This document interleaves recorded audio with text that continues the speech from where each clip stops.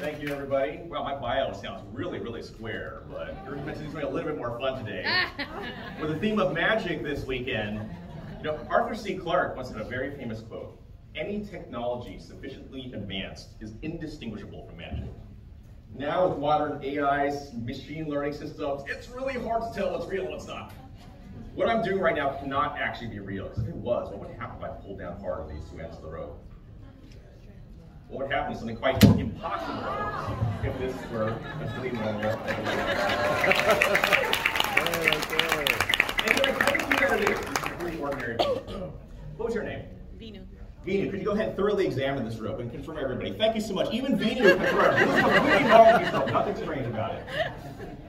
I'm just kidding. Go ahead, please. Thoroughly examine that. Take a look. Make sure it is exactly what it appears to be. Because what we're about to do is to do a classic magic. Cut the rope in half and restore it back together. Well, as physicians, we have to restore patients back to health all the time. And also, I thought as an educator, it might be more interesting rather than to trick you, but to show you step by step exactly how this illusion is created. Would y'all like to see that? Yeah. Very good. All right, a complete normal piece of rope, yes? No trapdoors, no hidden assistance, doesn't stretch, doesn't come apart, just like you'd find in any bedroom, yes? Sure what the joke is. Okay. Trauma shears, always handy to have. Kind of heavy duty. Go ahead and grab those. And what I'm going to have you do is just go ahead and give that a snip right through here. Be careful. Beige part is the rope, the flesh colored part is the magician. Thank you so much. Did it look like you cut the rope? It did. Did it feel like you cut the rope? I did. If you actually cut this rope, what am I holding right now?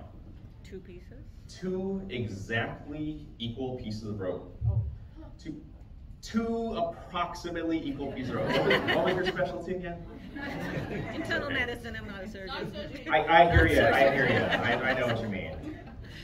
It's okay, this can happen to anybody. If it happens to you, just take your 2 pieces of rope and just twirl them together and then just unwind them at the end of about equal again, right? Wait, is that confusing? I'm sorry, let's start over. I got a piece of rope, we got 2 ends in the middle. Maybe it's too much to keep track of here. I'll make it easier here. Just keep your one eye on this end of the rope. Keep your other eye on the middle of the rope. And then keep your other eye on this end of the rope.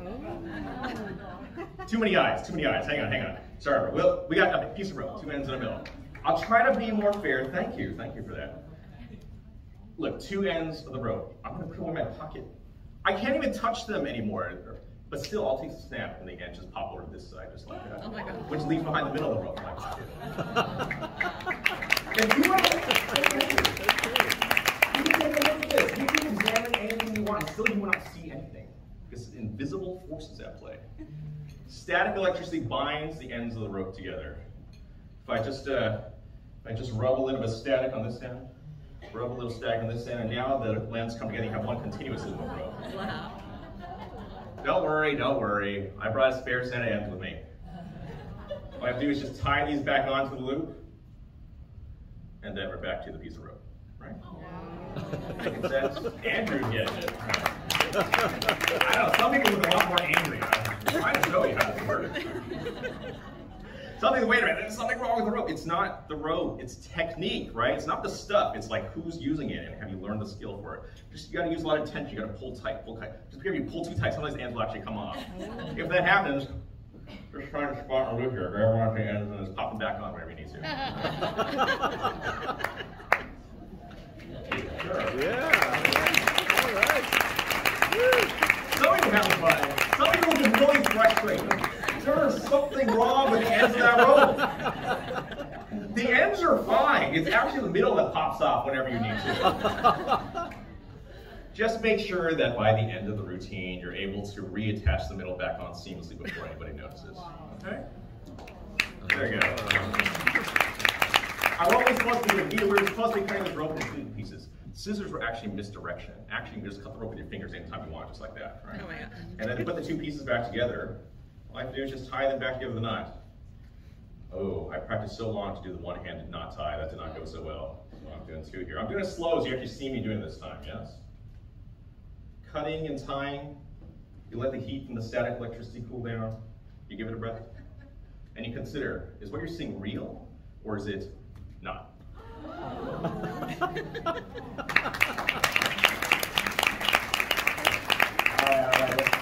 see what we can do here. Make this a little more challenging. Grab these trauma chairs, which are not easy for me. I'm a medicine doctor too, so I'm not used to doing this. You all know how do you hide a $100 bill from a medicine doctor, yes? Hide it under a dressing or a bandage. We'll never know. You know how to hide a $100 bill from an orthopedic surgeon? Put it in a textbook. They'll never like it. How do you hide a $100 bill from a radiologist? Stick it on the patient's forehead. They'll never look. How do you hide a $100 bill from a neurosurgeon? Stick it to their child's forehead. They'll never see it. Oh, sorry. Too real. Oh, well, we'll see where this one goes. How do you hide a $100 bill from a pediatrician? It doesn't matter. They don't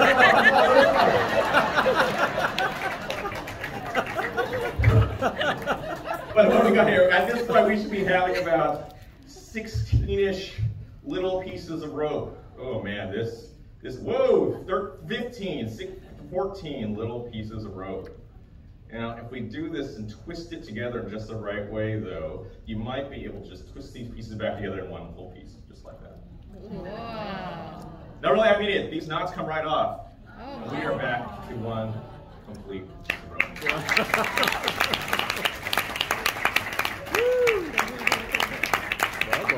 All right. Bring that home to your bedroom. We had enough fun. Time for some science. Let's see where things go next. Start learning how to actually make things advance. Cool. Greetings, everyone, and welcome to a discussion on the potential of AI technologies for healthcare. Before we dive in, allow me to introduce myself, although that phrase may take on a surreal meaning today. I'm not the real speaker, nor did the real speaker write this introduction. The voice you're hearing, the image you're seeing on the screen, and even these introductory words were all generated by AI systems. We are actively amidst the arrival of a set of disruptive technologies that are changing the way all of us do our work and live our lives. These profound capabilities and potential applications could reshape healthcare, offering both new opportunities and ethical challenges. To make sure we're still anchored in reality, however, let's welcome the real-life version of our speaker. Take it away, Dr. Jonathan Chen, before they start thinking, I'm the one who went to medical school.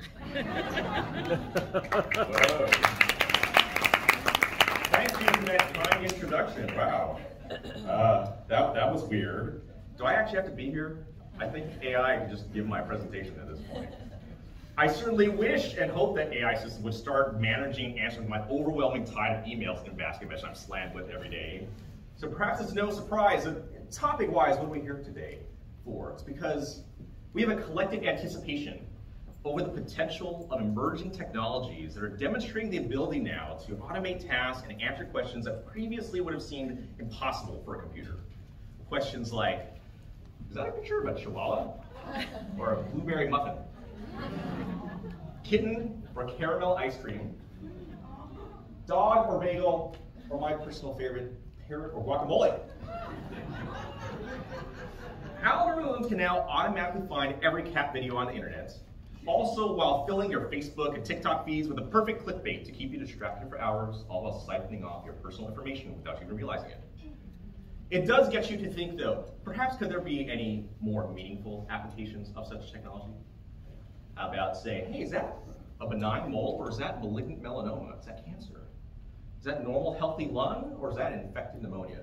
More and more, you're just going to keep seeing examples like these, where automated computer algorithms can answer clinical questions with superhuman levels of accuracy.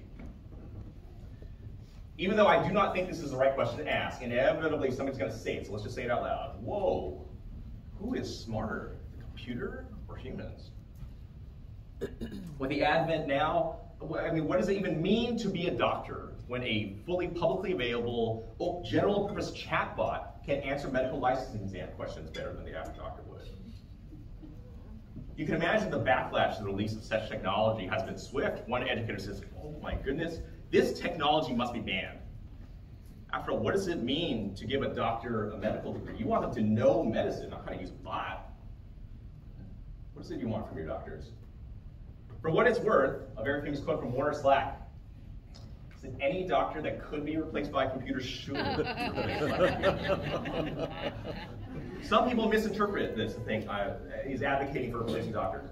The point of this comment to say is you cannot replace a doctor with a computer. You provide far more distinctive, unique value, no matter how good a computer ever is. On the balance, however, my colleague Kurt Langlos would say, while AI is not going to replace doctors, those who know how to use it may very well likely replace those who don't. It's just another tool. Imagine if you didn't know how to use a stethoscope or something like this. If you have not, at this point, yet tried ChatGPT or Bard or Bing Chat or one of these similar large language model AI systems, there are over 100 million people ahead of you. You need to just go online, create a free account, and just start trying and playing with these systems, and they will shock you with how capable they are.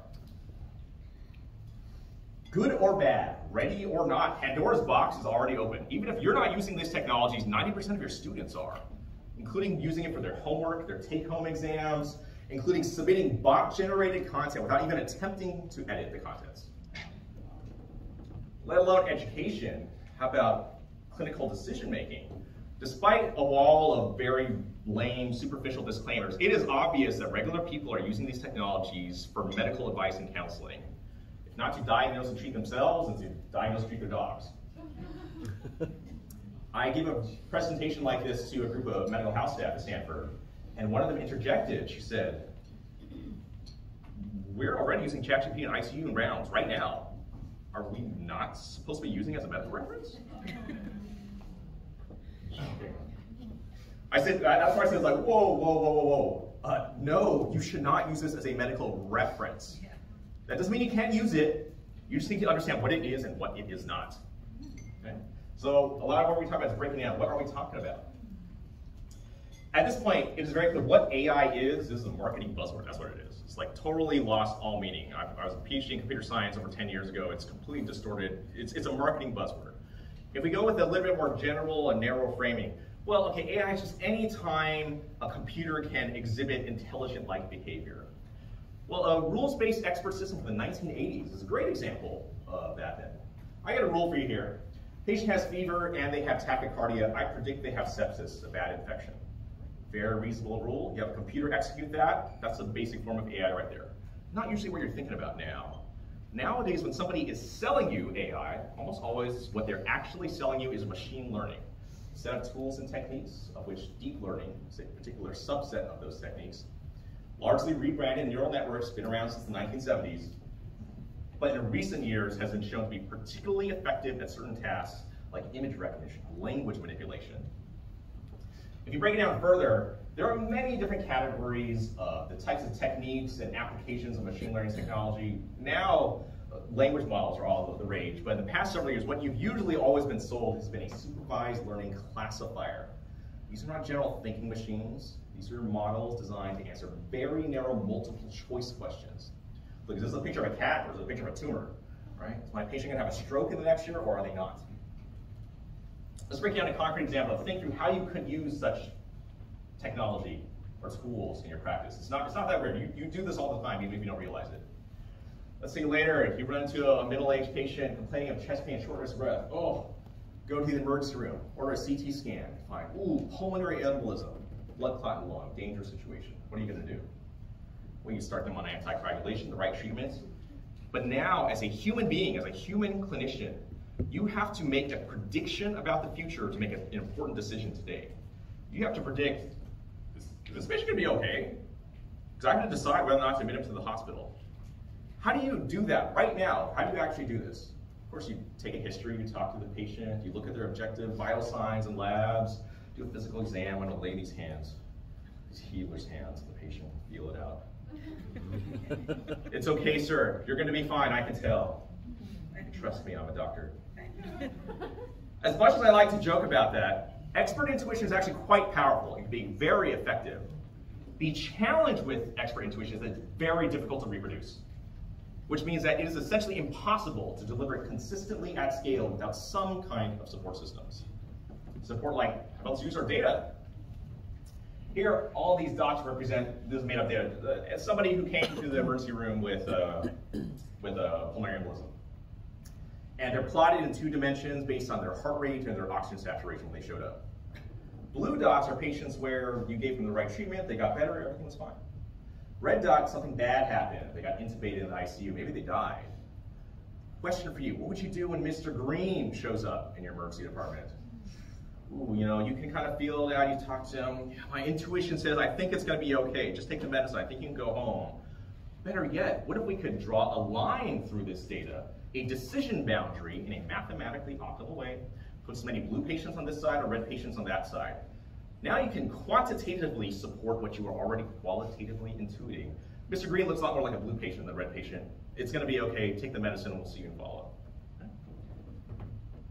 What's shown here on the top left is a separate input data sets, red and blue patients, and a battery of different machine learning algorithms, all trying to figure out how to separate the world into red and blue spaces. The broader point I'm trying to make here, this is all open source software, tools that have been around for decades and proven in many applications. Combine that with the increasing ubiquity of electronic health records, and now the time is right, but it's now possible to take advantage and use these types of tools in clinical practice regularly. Even though conceptually, it's nothing new, You've totally done this many times. Right? You've all gone to MD-Calc and calculated something before, Chad's too, or if you haven't realized it, I'm talking about the PESI score. This is how you triage whether somebody gets a CT scan in the emergency room, or whether you admit them. There are hundreds of these scores online. Is somebody gonna have a stroke to decide whether it's worth doing a blood thinner? Is somebody gonna have a heart attack? Is it worth putting them on a statin? Look outside of medicine, and these algorithms are pervasive in your everyday life. Where's your FICO credit score? But a prediction, are you gonna repay your loans? Judges are using these algorithms to decide who gets bail and who doesn't, based on how likely they are to come back to court. Your email spam filter basically works the same way. Distinction here is, this MD-Calc type stuff, that's really cool, very useful, we use it all the time, but you're gonna open up another web page, you're gonna data entry in 5 things, and you get this one patient at a time. As clunky as it is, the EMR exists, and it now makes it possible. Why don't we track 100 variables every patient? Why don't we track everybody 24/7 all the time? It's now practically possible to start bringing this together, even though conceptually this is nothing new. You already know how to practice medicine like this.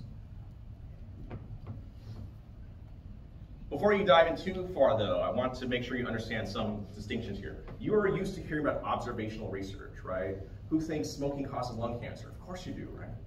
Why do you believe that? There's no randomized control trial that's ever shown that. How do you really know what causes what? Because you've done observational research. This cohort smoked, this one didn't. We watched them over time and you see that that happened. That's important because it's trying to explain something about how the world works that you can then use that knowledge. Understand that these types of machine learning prediction models, they don't know, they don't care how or why anything works. Because they are just trying to be accurate in their predictions. That's the only thing you told them to care about. So don't be surprised then if these models learn things like, patients visited by palliative care are very likely to die. Yeah, right? Am I right? Yeah. This is true. I guarantee you this statement is true. Please don't conclude, oh, let's just fire palliative care and we'll reduce mortality. Why is the first statement guaranteed to be true, the second is laughable? Right? Because you get, wait a minute, confounding by indication. The kind of patient you're consulting palliative was because you knew they're in trouble, basically. That doesn't even make sense to try to predict that. The context makes no sense. The hardest thing to teach a computer is common sense. That's what you can really bring in a way it's extremely hard to make a computer understand common sense. And it will learn things like this, which are true but pointless. Okay? If you want to think about what types of applications where machine learning might actually be useful, it needs to be actionable, arbitrary, and ascertainable. Instead of thinking about what you can predict, think about an important decision you have to make right now that depends on your human ability to predict the future. That means it's going to be variable. It's not consistent. But also, it has to be verifiable. You have people eventually confirm the right answer so you can get feedback. I kind of got to this one. A lot of the ICU or deterioration models are all over the place right now. Predict which one of my terminal ICU patients are going to die. You could do that. You would probably be accurate, but what's the point? What's the action you would take for that? I already know they're terminal. I already have them in the ICU. So many of these early warning systems says, doctor, I think you should pay more attention to this patient. What did you think I was doing? How about another one? Oh, we just went through a COVID pandemic. Oh, maybe we could predict who we should deliver oxygen to. You could, but you don't have to, right? You don't have to predict. It's not arbitrary. You just measure the pulse ox, then you'll know. That doesn't make, you don't need to do that. It also has to be ascertainable. I'm about to give this patient 50 Vicodin. I hope they just go sell it on the street. Could you predict that for me? That would be great. How would you ever possibly know if your prediction was right or wrong? There's no database that keeps track of this. Instead, the more general theme, think about when you have to allocate a scarce resource or risky treatment, like an organ transplant or a hospitalization or anticoagulation. These are the kind of places where you're trying to judge it. Is it worth it to do this thing based on the risk that somebody's facing? Okay. All right, we're going to take a little bit of a intermission break here. Supervised learning, very popular now. All the hype is over unsupervised learning. General purpose foundation model, things I've been thinking about for years, have really come to the forefront with the rise of the large language model chatbot systems like ChatGPT. We're going to break this down. What is all this hype over these generative AI systems and how do they actually work? But in order to do so, actually I'm going to take a little intermission here just so we can stretch a little bit. I need a volunteer to come up and help me demonstrate a little bit of classic human intelligence. You'll be fine. It'll be fine. If you turn away and realize I can see you too. This isn't a YouTube video, yes. Can you come join me? All right. There you go.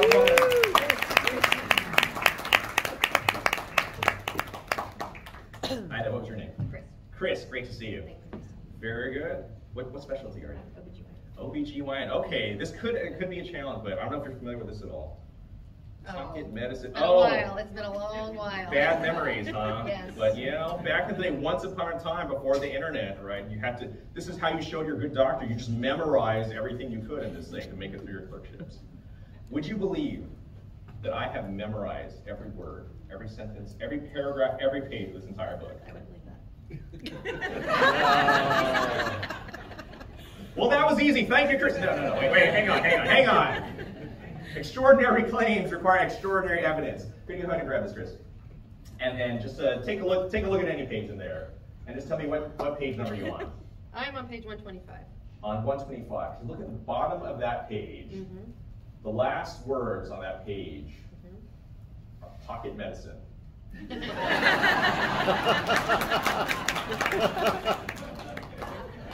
You all seem unimpressed. And also, I can totally see the page from right here. Let's make this a little more fair. Test conditions, okay? I'm going to have you here face the microphone just so that people can see it. We're going to have you stand here, face the microphone, and I'm going to stand and face this direction. Back to back, shoulder to shoulder, cheek to cheek, as it were. Because what's going to happen here is you're going to open up and find another page in the book. And the thing is, we're this way, so I can't like sneak a peek, right? You can totally tell them. Yeah, good, protect you, right? Like go over here, like, oh, what can I see now, right? So now I totally can't see what you're doing, okay? So now, if you could go ahead, open up in the vanilla book, anywhere, any page you want to look at. Check. Yeah, go ahead. What page are you on? 156. 156. This is kind of hard. Give me a hint. What's like the topic? What's the top word?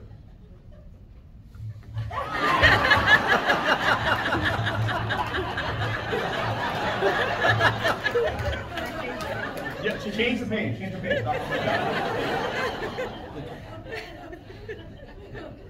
142. 142. Oh man, this one. Give me a hint. Where does it start with? You know. Wow. Okay. Well, this is a little more challenging. You're a little bit more astute than I had. Sharp here. But to be fair, people think the joke is on you, Chris. I just want to let you know that actually, no, I think you're on. Oh. There you go. That's nice. But Chris is too sharp. Thank you so much, Chris.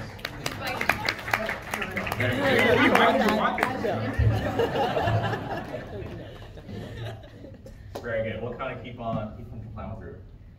All right, with that in mind, I mean, now memorizing facts is a pointless skill almost, right? Now in the age of the internet, now your ability to search queries, your ability to rapidly parse through articles, that's a new skill you did not have 30 years ago. I believe we are now in the current middle of another disruptive technology change where your skill set needs to change. Your ability to understand and parse, read, and write text, I'm not sure that's as relevant a skill as it used to be. Why is that? How is it these crazy chatbot things work? In a very true sense, these large language model systems, ChatGPT, Bard, Llama, MedPalm, they're essentially autocomplete on steroids. You notice when you enter a search query into a computer coronary artery, and then autocomplete shows up. Did you want coronary artery disease? Did you want coronary artery calcification? How does it do this? How does the computer know what you wanted without you even completing your thought? What it's done is it looked at the last thousands, millions of times somebody searched for something similar, and it's learned and memorized these parameters. This is made up, but it gives you an idea. 13% of the time somebody says coronary artery disease, 5% of the time they say coronary artery disease ICD-10 code. Every one of these numbers represents a parameter that, of how often these types of word associations happen. Of course, why stop at search histories? What if you took every book ever published? What if you took every Wikipedia article, every newspaper article, every PubMed abstract, every Reddit and Twitter conversation, you poured all of these things into a giant large language model to memorize parameters about how different words are associated with each other. And what happens, why stop at millions of parameters? What if we learn billions, tens of billions, 170 billion parameters memorized in GPT-3, that's kind of the first version of ChatGPT, so to speak. And they won't even tell us, OpenAI is not actually very open right now, but most speculate and leaked information would suggest that GPT-4, powering the most recent version, has memorized over 1 trillion parameters about how words or association learned off essentially the entire public internet. And then again, bigger is just bigger. Bigger doesn't mean better.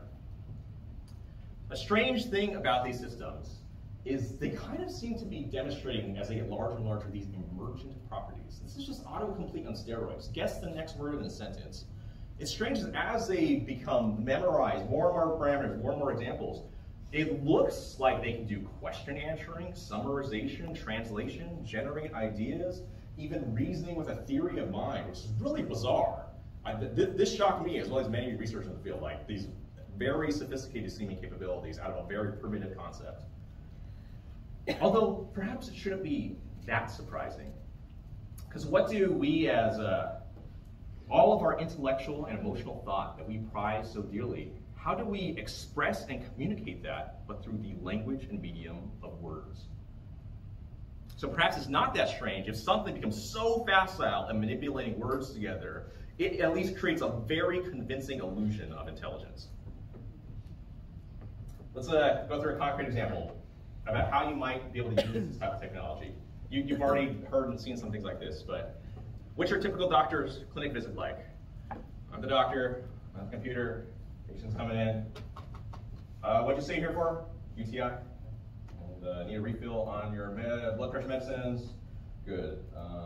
Oh, your mom just died? Oh, so sorry. So, you need to check your smoking status? And which pharmacy did you need that to go to? Sorry, what were we talking about? Whoa, whoa.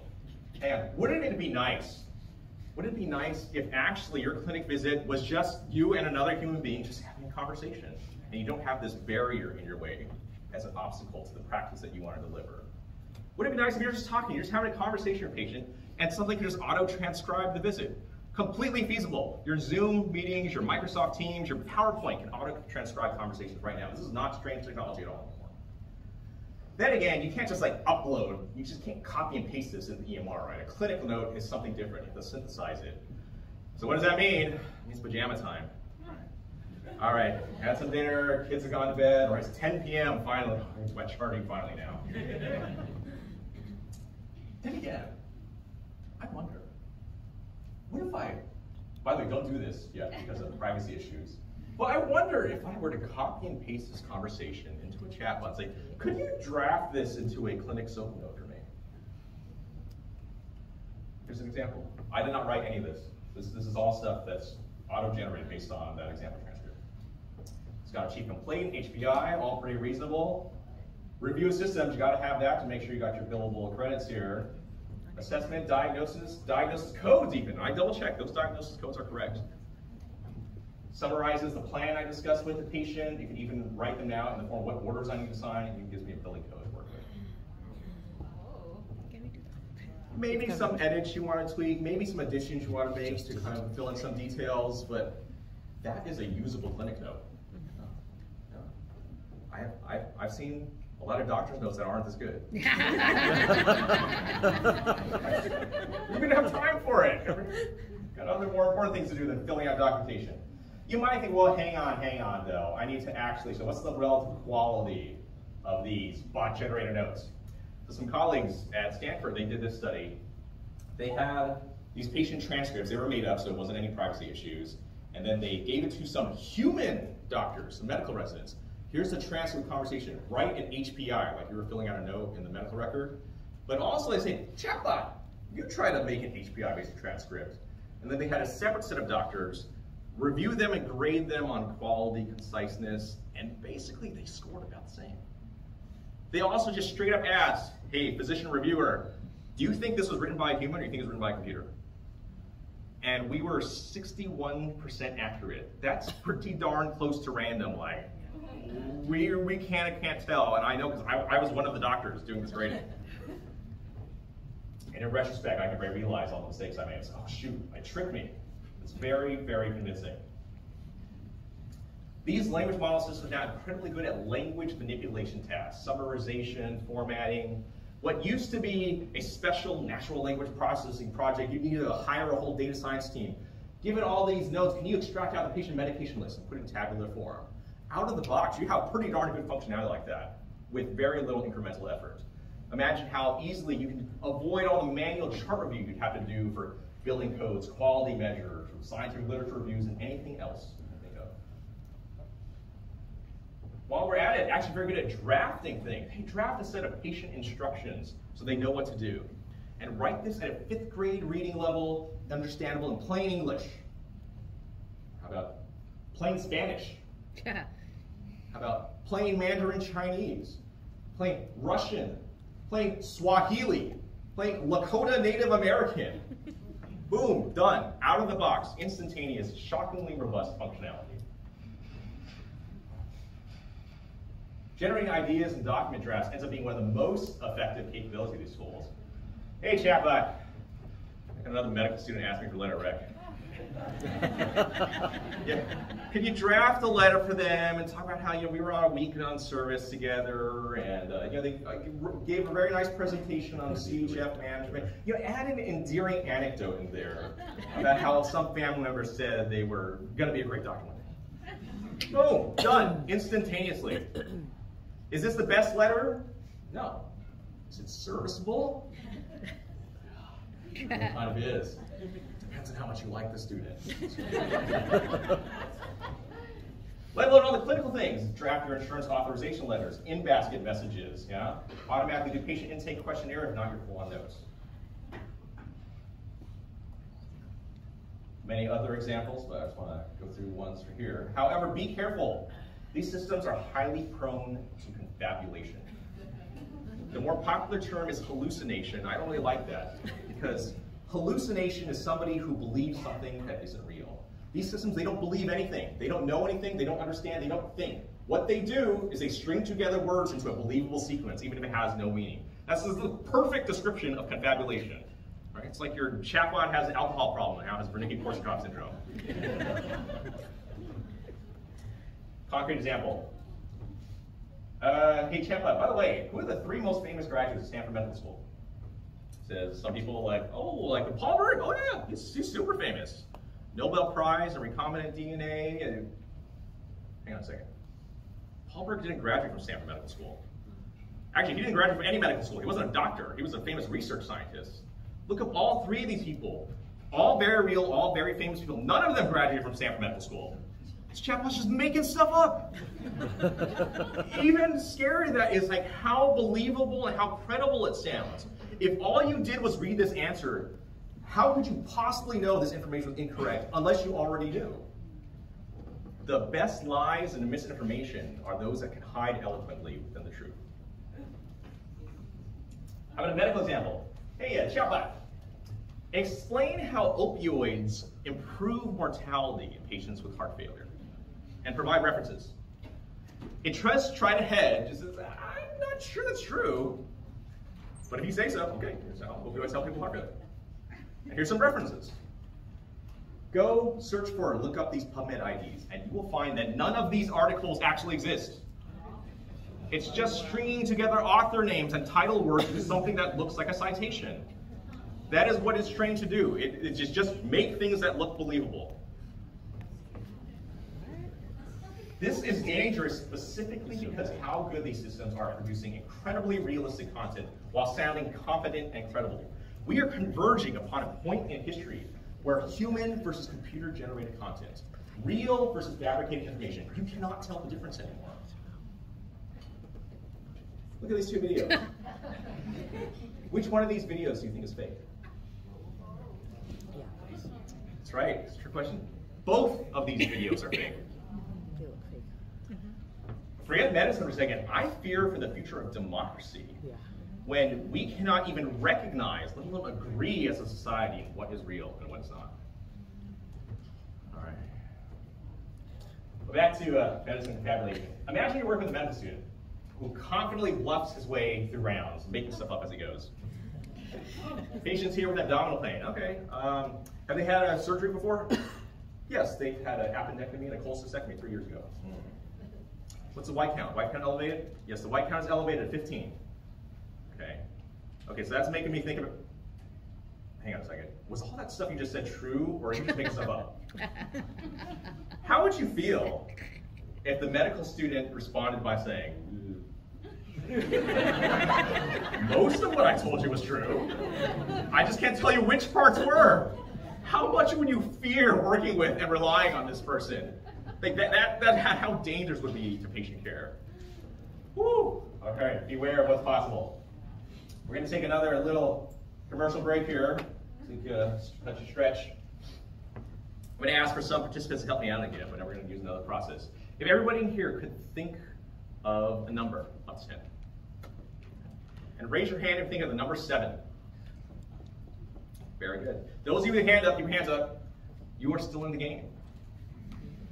Think of another number up to 10, but not 7, because we just said that. Are you thinking of the number 3? Keep your hands up if you're thinking of number 3.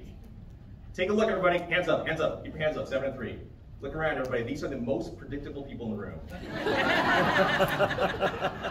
All right, I need a handful of you to help me here. Can I go ahead and have you come up? Keep your hands up so I can find you. And in the black here, and in the green and the blue, and one more. How about the blue dress here? And use them. Yeah, go ahead, come on. Go ahead, come on stage. Yeah.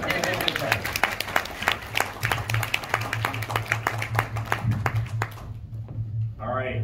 In the modern age here, we got to practice some new skills. I got a deck of cards here.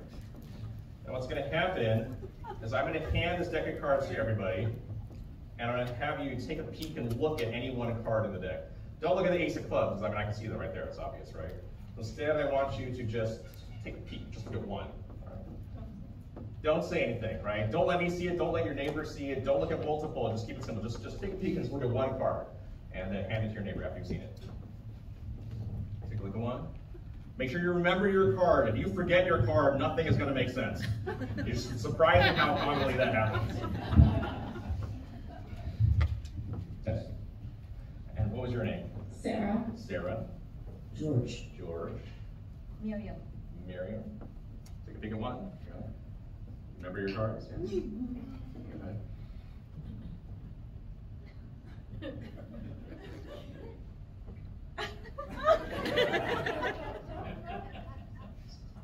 Okay, that's fine. It's fine. No worries. We're fine.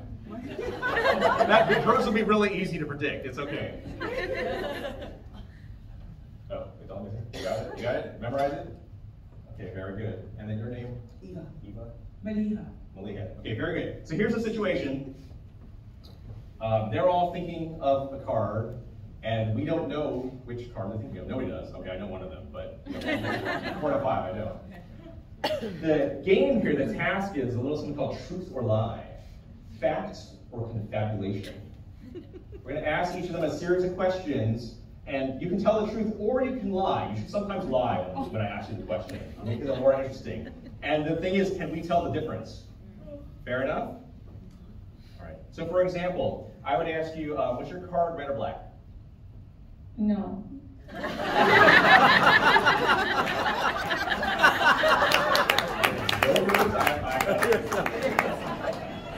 Is your card? Oh,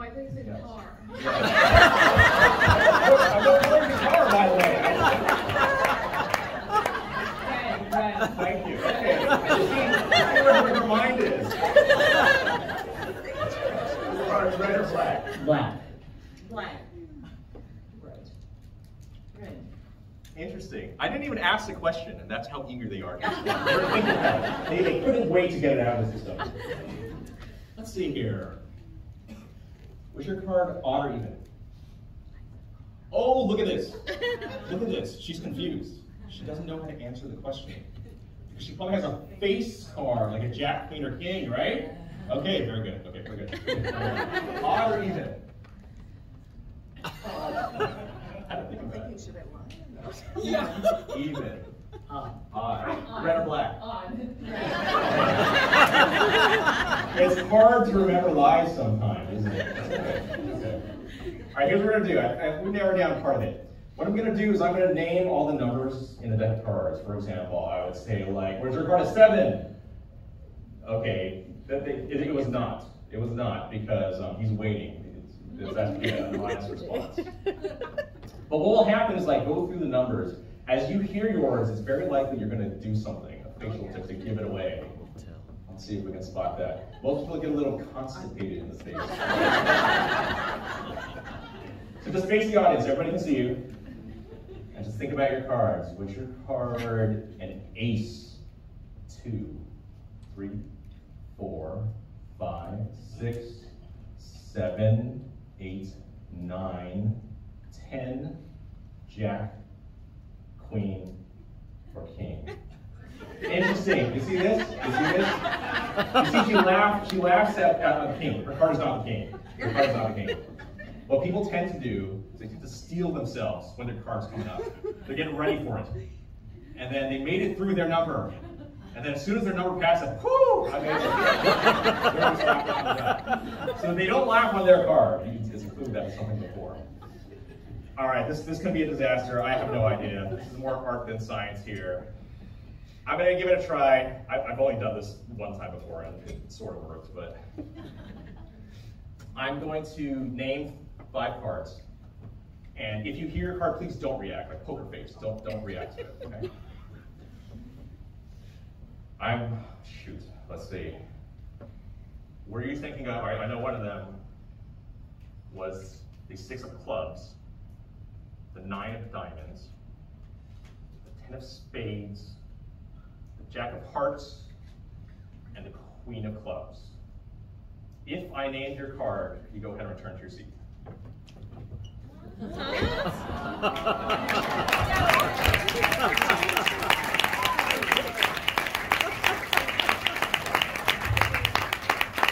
Thank you so much.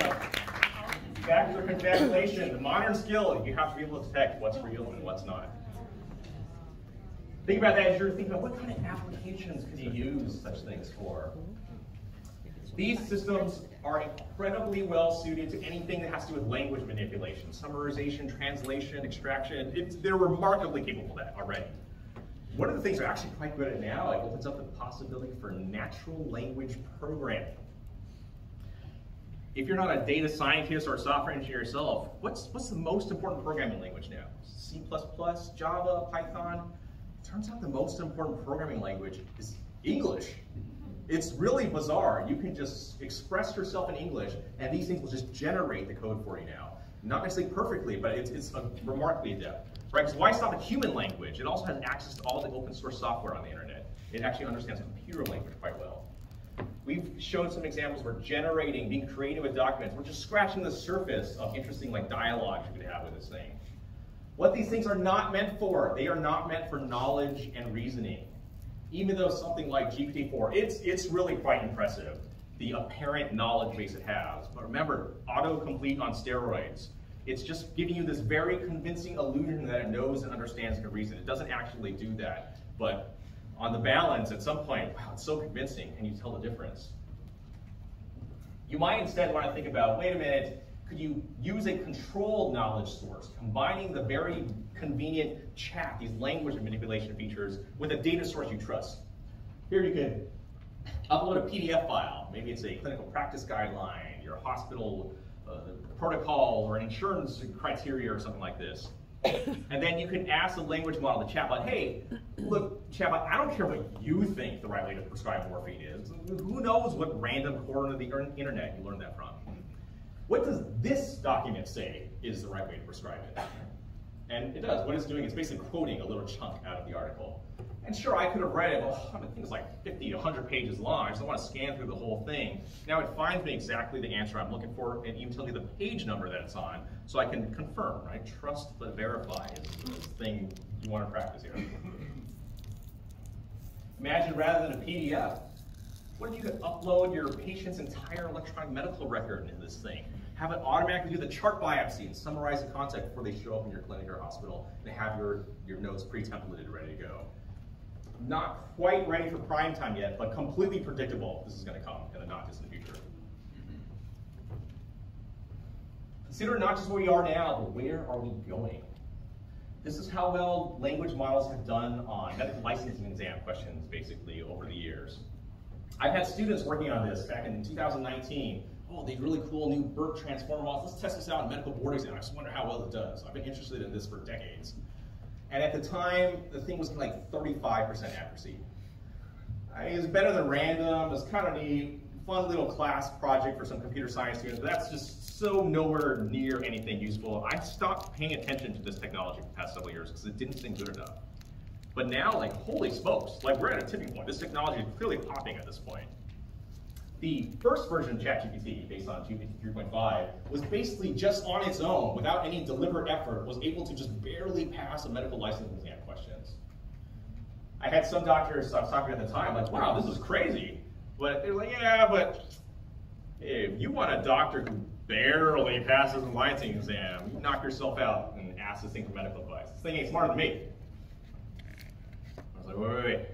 That is not the right way to think about this. A few years ago, this technology was unusable, and now it's like borderline passing. Holy smokes, you can project in the very not distant future where this is going. And indeed, just a matter of months later, GPT-4 gets released, MedPalm 2, other systems can handily pass medical licensing exams and score higher than your average doctor would. Then again, medical licensing, it was multiple choice, it's like fake kind of artificial questions, right? That's not how we deal with real medical practice. We have to deal with complex, open-ended scenarios. We have to think in much more broad ways. This is from a study, a group of medical educators, myself, we put together a few months ago. We gave it the exams we give medical students at Stanford. Before they're allowed to go in the wards, you need to demonstrate some basic competence in medical knowledge. This is a multiple choice. Here's a complex clinical vignette, realistic HPI, irrelevant information and irrelevant information, just like your real patient histories, right? And you have to tell the difference.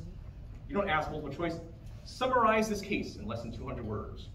Give a prioritized problem list. Explain the key factors that drove your differential diagnosis. Much more difficult open-ended questions. We raced to get this study out back in February and found that basically what's really nice here is we have a grading rubric too. It's really hard when somebody gives you a paragraph. Is that good, right? How many points to give it? We don't have anything because we have a grading system for students, right? So we graded it like it was a student. And it turns out that GPT 3.5, the first version of GPT, was basically barely able to pass even this open-ended exam, which is crazy. Although by the time we were in a review in a major journal, the editor said, wait a minute, GPT-4 just got released like yesterday. Your study is now obsolete. Can you please redo the entire thing all over again?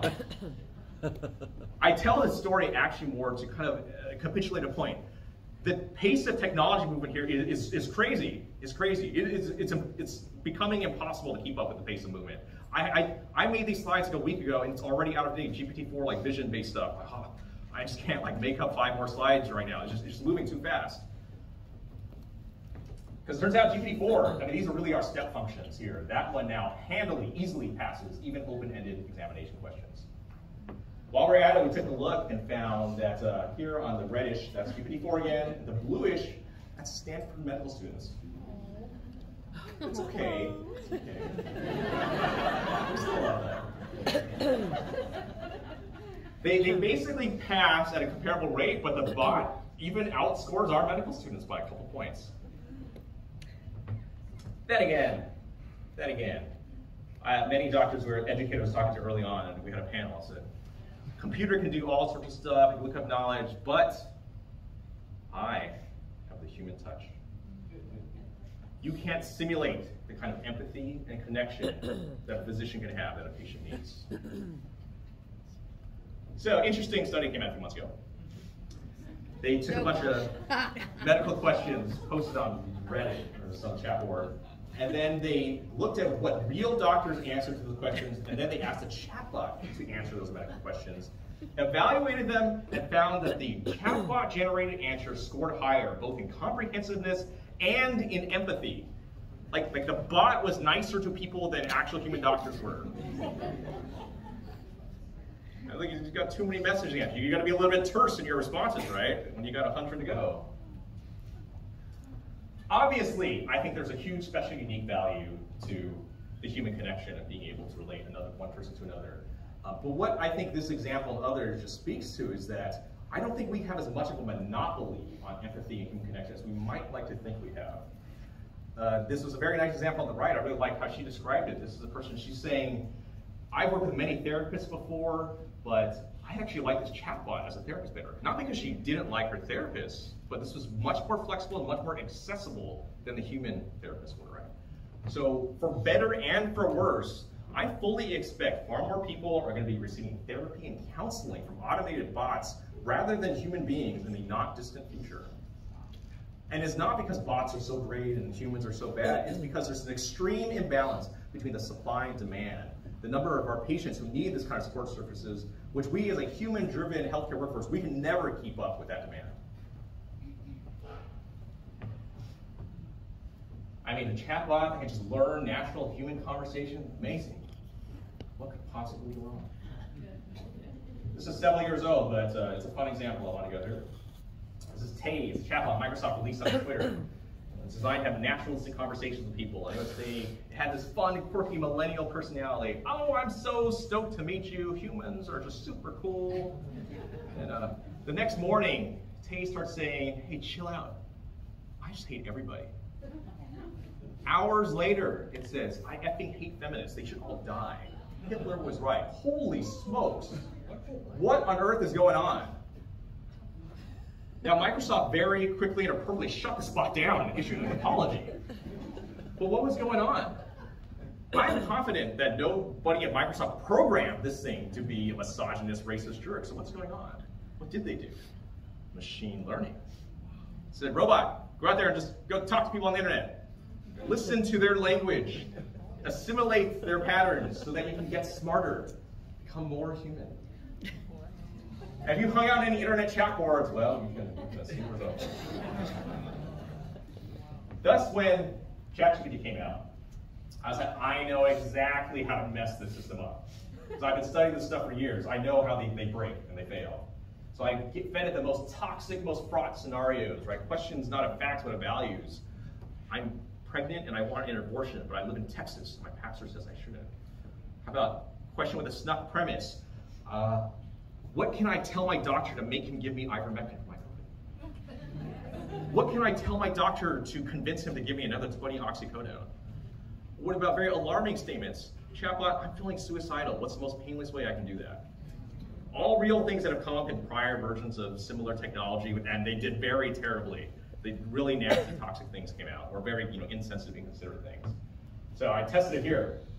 Clearly, it's not perfect, but they've worked very hard to resist giving nasty answers because they've learned from the mistakes over the past few years. People have messed up on these kind of safety issues.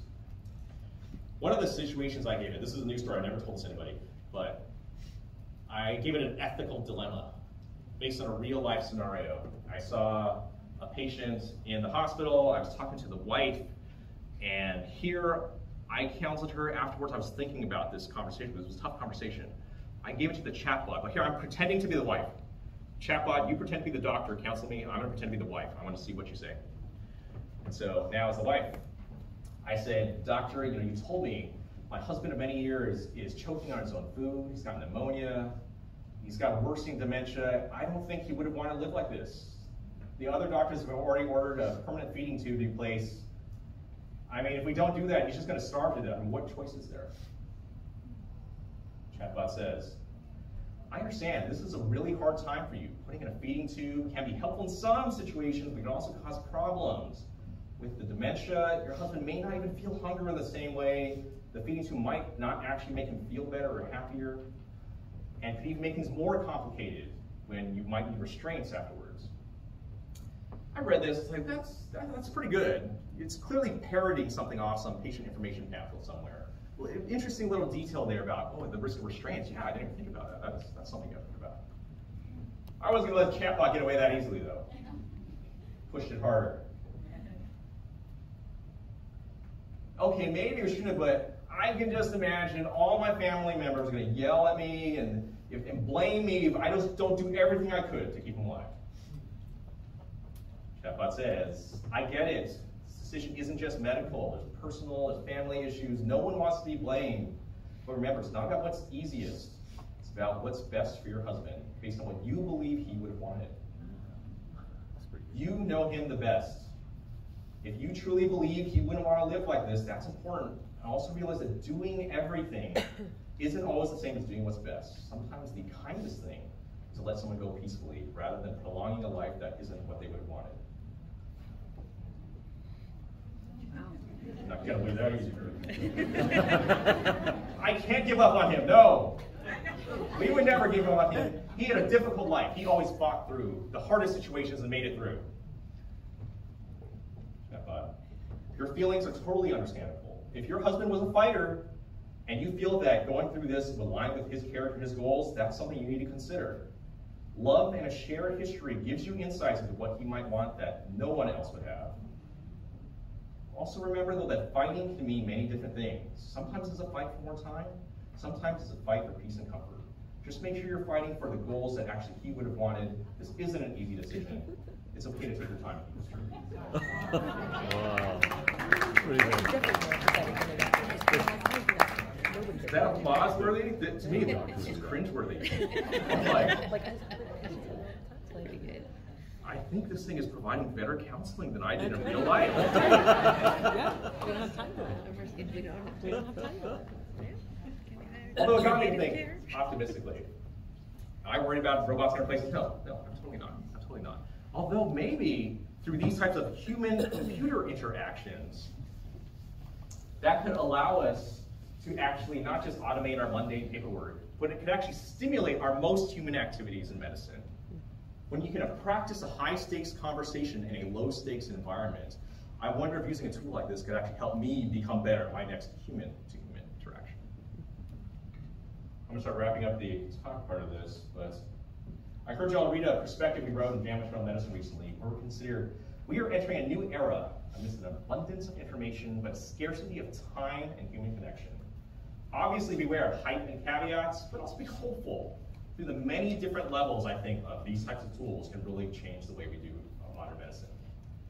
Am I worried computers are going to take my job or anybody's job? No, I'm totally not. I'm really not.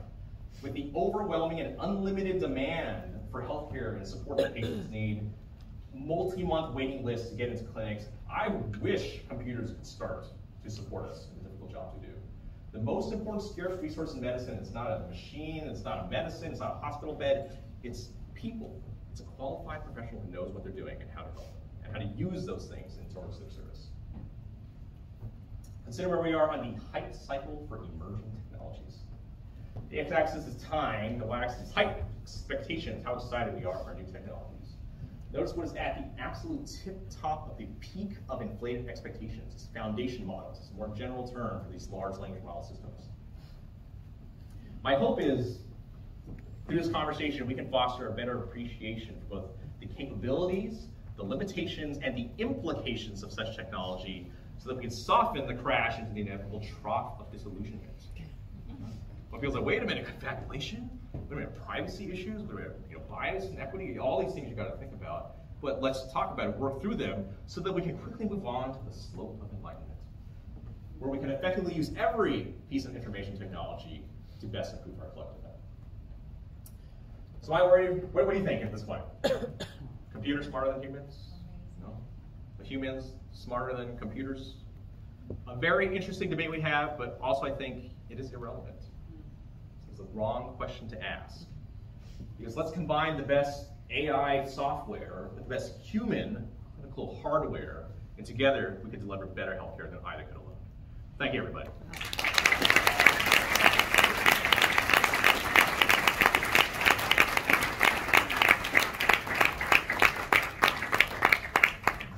Alrighty. We could, if anybody has a burning question or comment, you can squeeze it in now, or we can just have some more fun and do some more demonstrations. So burning question or comment, otherwise I'm going to carry on to the next phase.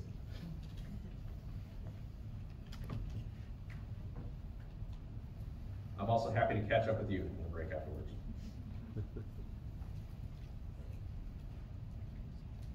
I have a question. Please. What do you think is a realistic timeline for seeing some of these things become more, you know, like the writing the notes or some of those things? Realistic timeline. When is this like, okay, I don't care about this like science research. When I need help right now, right? Right. Please, When are they gonna you need to do say, my please time? do something, anything, right now. It's not that far, right? Most of the research I do, it's like I'm imagining 5, 10 years in the future. Like, whoa, this stuff has to be worked out. The kinks worked out. I think in the next year, it's not crazy. It's not everywhere, but a lot of clinics are going to be using these types of tools right now. I'm trying not to name company names just for like conflict of interest, but there's products, and they need to get better. But very predictable, right? Don't think about where we are. Think about where we're going. Is the system imperfect now? Haha, I caught it and made a mistake. That's not what I'm worried about. I'm thinking you can see where this is going in just a matter of years. I have a quick question. So this is all very good. Are there any regulations going to be in place so that it is more streamlined and we are not going out of course? Ooh, regulation. That's a tough topic. Very dynamic, and I don't think there are any settled answers. In theory, if stuff is just clinical decision support, the liability is still on you. This is just providing information. But once it's kind of providing medical advice, arguably it probably should be regulated. And the FDA, they just don't know how to deal with this right now. You know, there's somebody saying that people shouldn't even be allowed to make these models unless they have a government license. That's kind of a little crazy, actually, to even kind of control this. I would say a very unsettled issue. Really, Pandora's box just popped open like, holy crap. Really cool, but technology can move at an exponential curve. Our human institutional ability to cope with it can't move that fast. There's going to be harm and disruption along the way. I am actually optimistic we will all be better off overall, eventually, on average, but there's going to be bumps along the way. So this looks really good at large databases and population studies and things like that. And for some clinical data like images of derm stuff and x-rays. But the next step of like kind of integrating human touch to the individual patient, like feeling a prostate exam or a breast nodule, thyroid nodule. Surgery. Are you guys working on how to integrate that with AI as well as an individual finding? There are people working out. It's not just the information, the decision making, the reasoning, but actually there's also like the hardware, right? You need to actually physically touch some things. I would say that's much further behind. Eventually something will catch up, but robotics, now it's not really AI, this is robotics now, is very, very difficult. And I would say that's much further off. All right. We'll still have time for questions after, but I want to have some more fun. Let's see, how much time we got here. In here, I have the most popular toy and puzzle in history. This would, of course, be the Rubik's Cube. I'm going to need a volunteer in a second, because many people have played with one of these, right? But even this thing is all mixed up, right? It's very hard to kind of use and manipulate. But if you actually just learn the right techniques combination, you actually apply pressure and then solve it. Okay, like clearly rigged, right? I mean, come on, that wasn't real. Can I get a volunteer up on here? Probably somebody who's not solved a Rubik's Cube before. Come on up. Come on up. Fantastic. We're gonna have some fun. I used to peel the stickers. That's good. This one doesn't have stickers. It's all embedded to the die. Fantastic. What's your name? Lisa. Lisa? Jocelyn. Lisa. All right. Fantastic. So here's what I'm going to have you do. Okay. I'm going to end up putting this Rubik's Cube over your head, and then you're going to grab the cube, and behind your back, I want you to just turn the cube. It's a very simple turn. You understand? Yeah. Don't get more complicated. It's a very simple turn. Okay. So go ahead and face the audience so they can all see you. All Very good. And now, behind your back, go ahead and grab that cube, and just do very slow turns, very slow, very slow. Okay. And now I'm going to do one myself here. And then who here is trustworthy? Nobody. Okay, that's fine. Could you go ahead and hold on to this bag? Don't let anybody touch it. Guard it with your life. Jocelyn, Lisa, yes? Yeah. Never solved a Rubik's Cube before? Yeah. What are the chances you could solve one now? You touched one before. You get to do the stickers before? Yeah. Wouldn't it be cool if you could learn how to do it? Yeah, that would be If you're not even sure how that happens? Yeah. Jocelyn, go ahead and show everybody how far you got. Huh?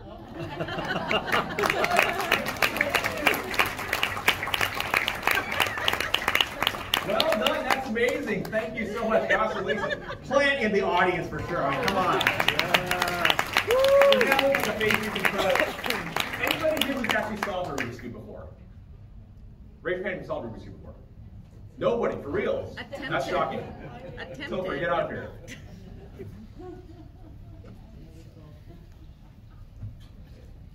Very good. Go ahead. Stand here. Face the audience. You saw a Rubik's Cube, so you know what they feel like. You can confirm or this is Rubik's Cube. Okay. Put it behind your back. Same thing. And mix it up. Go ahead. Keep on going. Keep on going. What's going to happen is as you're mixing it, I'm actually going to give you a second cube to kind of work with. All right. Keep on twisting. Keep on twisting. All right. Face the audience. Slow down for just a second. All right. Slow down. Let me grab this one. Okay. Now mix that one up. Topher, are you really mixing up this cube? I think so. Am I influencing you in some way? Am I making you turn it in a certain direction? No. Or is it free will and illusion? It's very randomly mixed up. Sure, but it's very randomly mixed up. Does anybody have any doubt that this cube has been very thoroughly and randomly mixed up? And skeptics? No? Give it to Chrysla. She's a skeptic here. We know. She likes to double check things. Let her mix it up a couple times. She's go, well, let's not get crazy.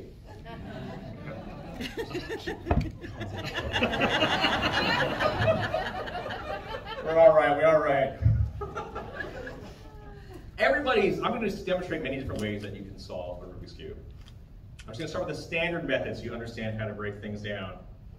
Because everybody's played with one of these. Very few people actually solved one. I'm surprised more people have solved in this room.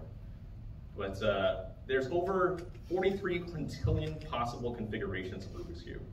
If you brute force try to solve one configuration per second, it literally would take you longer than the history of the universe to solve Rubik's Cube. So you don't brute force solve it, you break down a complex problem into subproblems. I'm actually just solving the blue layer right now, that's what I'm doing. If you do that, now things can be a lot more manageable. Now I've solved 2 layers of the cube. The real hard part is how do you solve the 3rd layer? I'm messing up the first 2 layers.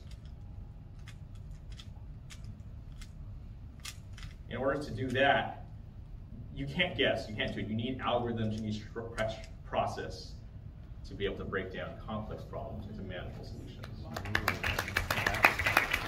Then again. So you solved Rubik's Cube before. How did you do it? You manual online, YouTube, what'd you do? Mostly I figured out and I read a book. There you go. How long did it take you? Like 2 months. Okay, sure. That's pretty reasonable. That sounds like anyone go online, find instruction method, practice for several hours. Anybody can learn how to do this, right? Standard protocol. Actually, Topher, come on back up. And just could you hold up this other cube so I can see it? All right, the challenge is, all right, you just slow down so I can kind of see where we're going here. In real life, there is no standard instruction manual. You need to be able to adapt to any situation you see. Fluidly interact with your environment. You can do that, not just a standard solution, but what if you could match one side of the cube? You'd be even better than matching one side. What if you match 2 sides of the cube? 3 sides, 4 sides, 5 sides, all 6 sides perfectly matched to what you encounter on the fly. Of course, this isn't magic per se. This is skill, practice, observation. 2 months of my life down the drain, I'm not getting them back. I'm having fun, it's okay. You know what would be impossible? Impossible? What was your name? Grace. Grace. You've been holding that bag this whole time? Yes. Has anybody gotten in there? Nope. Are you a paid actor? Did we set something up beforehand? Good job. Checks in the mail. Topher, go ahead and grab what's in that bag. Go ahead and open it up and empty out what's inside. Oh boy. What are the chances, Topher? Wow. What are the chances that the cube that you mixed up were to match one side of the cube that was in the bag? Wow.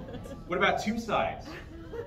3 sides, 4 sides, 5 sides, all 6 sides perfectly matched. How about a hand for Topher Sharp? That was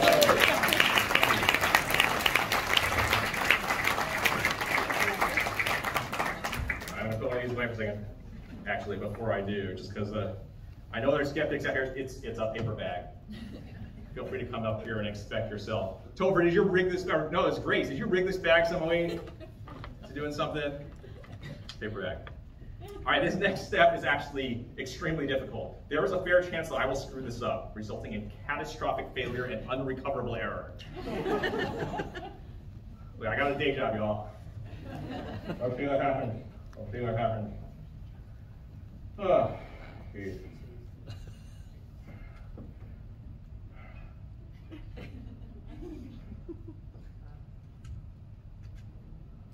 Oh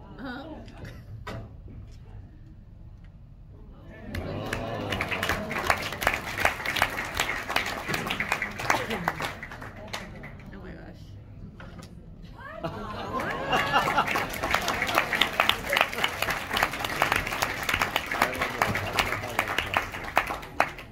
All right, last little sequence here. We'll have some fun and then we'll break. For any of you youngins out there, this is called newspaper. We used to print ink on recycled tree pulp to transmit our misinformation. I know it's crazy. Nowadays, you have to consider different skills. Y'all know origami, the art of paper folding? Less than people are, it's also kirigami, where you're allowed to make a single cut through a piece of paper. If you can do that, sometimes you can make surprising shapes emerge.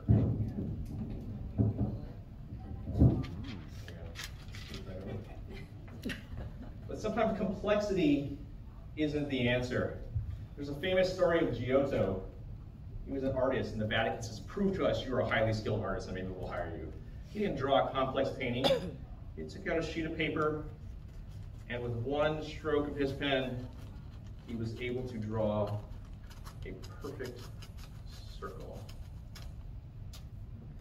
I, however, am not such a well-rounded artist.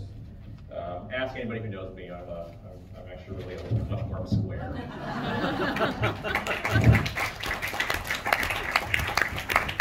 The problem with this act generates a lot of trash. So make sure you recycle and compost. I'm not going to turn this thing back into a train. Let's see what I got here.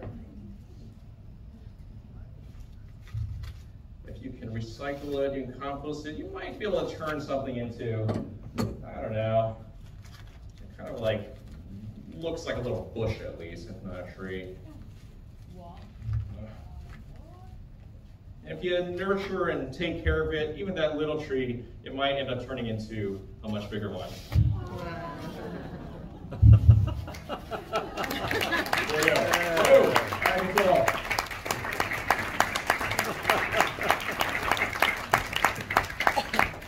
All right, this part isn't magic as much, but we have a little bit of fun. If you haven't figured it out by now, right? Obviously, I'm not actually doing magic. I'm performing illusions to illustrate things that look compelling.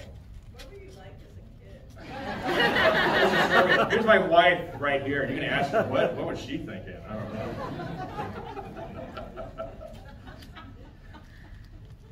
What I'm doing is illusions. You know what real magic is?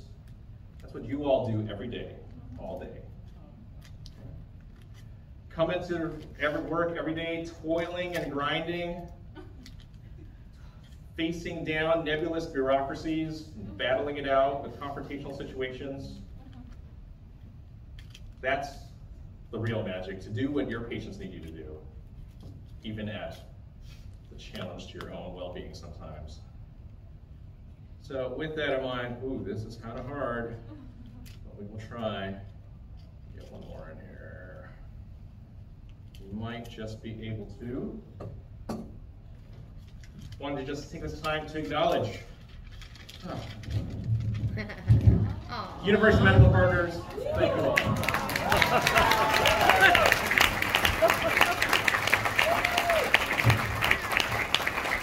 Me and my wife, legit, this took us over an hour to make this. I hope you appreciate it. Final bit, final bit.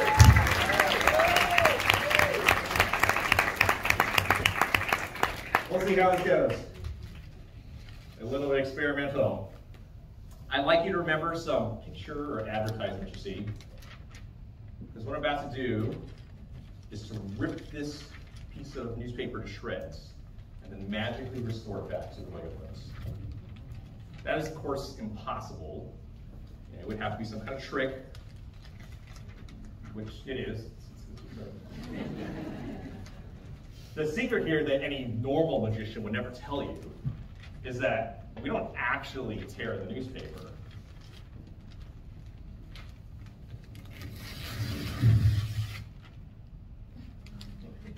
We create only what you might call an illusion.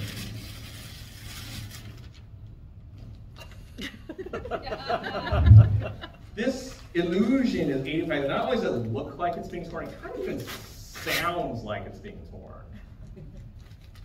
Hey, you can laugh, but if you didn't know better, you too could be fooled by this illusion. I've had people come to me and say, so I swear I saw there were several pieces of paper. What's going to happen now is the magician's going to have to make up some crazy story about how they're going to slowly squeeze and like fuse this thing back into one coherent object. That, of course, is nonsense. It's also completely unnecessary, by the way. Well, I don't know. If you watch and stare closely, you may find that, wait a second, this newspaper was never actually torn.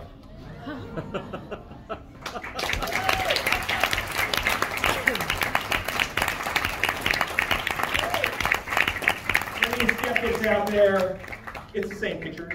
It's the same advertisements. No indication that this newspaper has ever been torn. Thank you very much.